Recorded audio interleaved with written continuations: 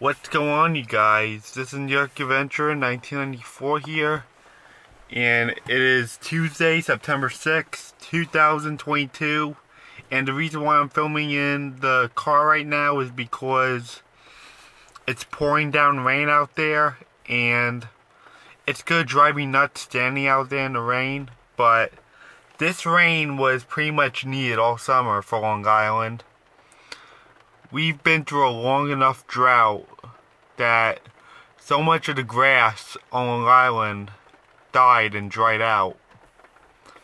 And that is very concerning because one little spark could cause fires. Like, you know how forest fires form? It could take a little spark just like that to trigger a fire. And with the grass being so hot, that's all it takes is one little spark. And with the sun being out and all, and the temperatures are very hot. Yeah, a lot of that's been happening all summer where it just stayed sunny and not rainy one bit. It's hardly been raining all summer. And it caused us to be in a long enough drought. And there's a lot of states right now in a heat wave. Still. But that's not why I wanted to come in here to talk with you guys. The reason why I wanted to come in here is because today is the first day of school of my district. Tuesday, September 6th, 2022. It's the first day of school in our district. It is the start of the 2022 and 23 school year for right here, where I live.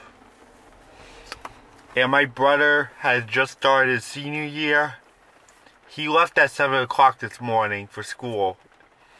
Like, he got up at 6:30 and left at 7.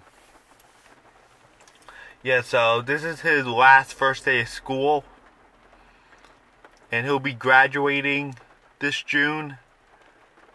So yeah, he is in his senior year. The one odd thing about school starting is that it's actually starting on a Tuesday instead of a Wednesday. I mean, my district usually starts on a Wednesday, but somehow they changed it to a Tuesday. I mean, last year was a bit different too, because last year school started on a Thursday, like the day after Ida hit us. School started that Thursday for us on September 2nd in 2021. So yeah, that was a change for us. And in 2013, we started school on Monday, September 9th, 2013. It's pretty rare for us to start a new school year on a Monday. And it was a week after Labor Day. And that was my 7th grade year. And the last time we started school on a Tuesday is back in 2010 in my 4th grade year. It was Tuesday, September 7th, 2010. When I started my 4th grade year. And that was the last time, till now, school started on a Tuesday. And this time it's September 6th. But the one thing about school starting, as I was saying, hold on, I'm a little itchy.